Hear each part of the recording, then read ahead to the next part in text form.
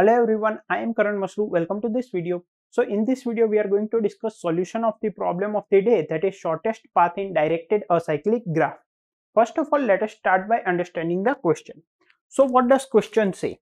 Given a directed acyclic graph of n vertices from 0 to n minus 1 and a 2D integer array or vector edges of length m. Okay, first of all, let us decode this much part. What does it say? It says that we have a graph which is directed and it is acyclic and it has n nodes which are numbered from 0 to n minus 1, which means the numbers of the nodes are 0, 1, 2, 3, 4, 5 up to n minus 1. What does directed graph mean? It means that suppose there is an edge between I and j, it will also have a direction. So this edge says that I can go from I to j but cannot go from j to I based on this edge. Okay. What does acyclic mean? There will be no cycles in the graph. Okay. So this is what is given in the first line. And a 2D integer array or vector edges of length m where there is a directed edge from edge I0 to edge I1 with a distance of edge I2 for all I. Okay. Now we have got the nodes. There are n number of vertices. Now to denote the edges, they have used a 2D array of length m, which means there are m number of edges. And how it is used to denote the edges? The number of columns are 3. The first value in a particular row denotes the source node for that edge, where there is a directed edge from this particular node to this particular node. So the first element in a particular row will denote the source of that edge. This will denote the destination of that edge, and the third element in that row will denote the weight or the distance of that edge. Okay. So for example, so what they have said is, we have a 2D array edge of length m. So there will be m number of columns denoting m edges, and there m number of rows denoting m edges, and there will be 3 columns. So suppose in the ith row there are elements I1, I2 and I3. So what does this denote? This denotes that there is an edge, directed edge from I1 to I2, and the weight of this edge is I3. Okay, in this way they have denoted the m number of edges. Find the shortest path from source 0 vertex to all the vertices, and if it is impossible to reach any vertex, then return -1 for that vertex.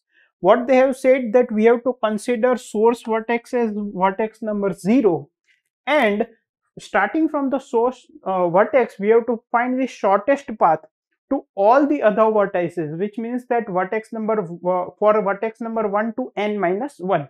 And in case if it is impossible to reach to a particular vertex from the source vertex, that is 0, we have to print -1 for that vertex, and in other cases we have to print the minimum distance. Okay.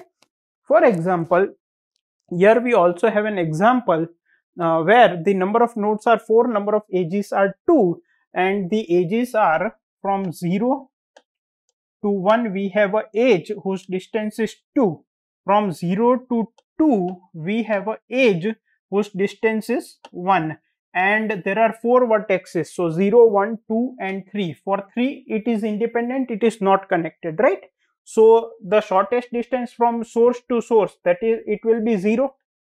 Here it is 0. From 0 to 1 it is 2. From here to here, these are directed vertices, so this is 2. From 0 to 2 is 1, so it is 1, and we cannot reach 3, so it is -1. Okay. And here is the explanation. Here is another example.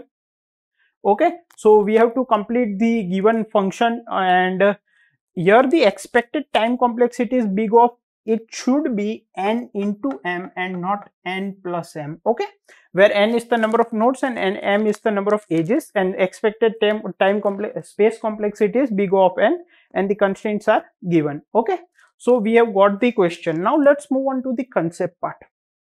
See, understand, what we have been given here is a directed acyclic graph, and 0 is the source vertex. From source we want to find the minimum distance to all the other vertices, right? Now for that, first of all, the edges are weighted. Okay, they are not non-weighted or equal. In that case we would have used breadth first search to find. But in this case, since the edges are weighted, we need to use a special shortest path algorithm. Here the expected time complexity is n into m, and the value of n and m are also small. They are less than equal to 100, right? N comma m are less than equal to 100, and expected time complexity is n into m. So what we can do here is we can use Bellman-Ford algorithm to find it is used to find the shortest path from source to all other vertices, and its time complexity is also n into m, right? So we can use Bellman-Ford algorithm. Just to quickly describe what does Bellman-Ford algorithm do? It is based on relaxation principle. So we relax all the m edges n minus 1 number of times, right? So at each step we will keep getting better and better path from the source to other vertices, and after n minus 1 loops we will get the optimum distance, that is the shortest distance from source to all the other vertices. Why we need to run the loop for n minus 1 times? Because it is based on the concept that the shortest path in a graph of n vertices cannot have more than n minus 1 edges. Okay, so it is based on that. So now if we talk about the implementation part, then how it is implemented. This is the function we are given. We are given information about the number of nodes, number of edges, and the information about the edges in the form of a 2D vector. And we have to return a vector which has the information about shortest path from source to all other vertices. So first of all, I have declared a vector which will denote the shortest path from source to all other vertices, which I am going to return from this function. And initially I have pushed in 0 because from source to source the distance will be 0. Then for all the elements from I to n minus 1, I have pushed in 10 to the power 8. Ideally it should be infinite, but of course we can't store infinite. Here I have taken 10 to the power 8. Make sure when you push in this type of values, it does not overflow. So here it is an integer vector, and this comes under the range of integers, otherwise it will give you garbage value. Then I have called the Bellman-Ford algorithm, passing in the required details. If we look at the Bellman-Ford algorithm, what does it do? It relaxes the m number of edges. So this is the for loop which relaxes the edges.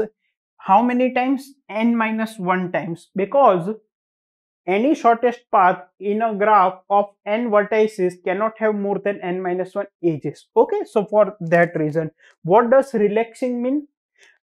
First of all, this distance array, what does this denote? Distance of I will denote the shortest path from source, that is 0 to I, right? So what does relaxing an edge mean? It means that suppose I write distance of I plus weight is less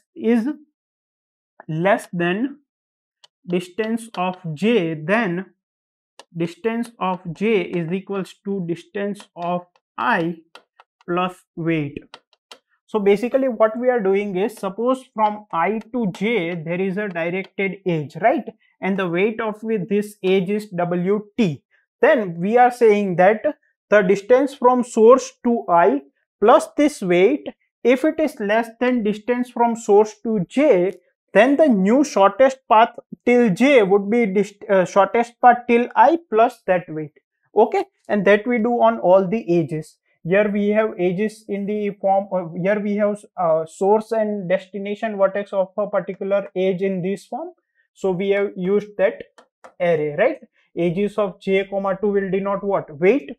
This is the source vertex and this is the destination vertex. So in this way it will relax all the edges, and after each step we will have the better shortest path from source to a particular node, and after running this for n minus 1 times we have the optimal solution. We'll also dry run it on a small example and understand how it works. Okay, so if we just have a dry run on this example, then here is a graph which there are 4 nodes 0, 1, 2 and 3, and there are edges which along with the weights and direction they are shown here, right? They will be represented in the 2D array in this format. So initially the distance vector would be 0, infinite, infinite and infinite. What will happen after first for loop? In the first for loop we will relax all these edges, right? So in the first think what it will do is distance of 0 plus, so this is the source, this is the weight of the h1 is less than distance of 1. Yes, it is true because distance of 1 is infinite. Then distance of 1 will be replaced by distance of 0 plus 1, which is 0 plus 1, which is 1. So what I'll get here is this will remain 0, this will become 1. Now distance till 1, that is 1, plus the weight of the h, that is 3. So 1 plus 3 is 4, is less than distance of 3. Yes, 4 is less than infinite. So this will be replaced by 4, right? Now the third h, distance of 1 plus 1 is less than distance of 2. Distance of 1 is 1 plus 1, that is 2 is less than infinite. Yes, so this will be replaced by 2. Then distance of 2 plus 1 is less than distance of 3. Distance of 2 is how much? 2 plus 1 is less than distance of 3 is how much? 4. Yes, so distance of 3 will be replaced by this. So this now will become 3. Here in this case we got the optimum distance. See, for 0 it is 0, for 1 it is 1, for 2 it is 2, and for 3 it is 3. For 3 it will go from 0 to 1, 1 to 2, and 2 to 3. We got the optimum or the minimum distance in the first loop itself. But in the worst case, after running the loop for n minus 1 times, you will get the minimum distance for all the nodes in the graph. Now let us run this, and we have solved this problem successfully. What will be the time complexity? Time complexity would be big O of n into m. You can see here there is a for loop of n size, and inside it we are running a for loop of m size. So it will be big O of n into m. And what would be the space complexity? It would be big O of n, because we have taken a distance vector extra of size n. I hope you understood this solution completely. Thank you.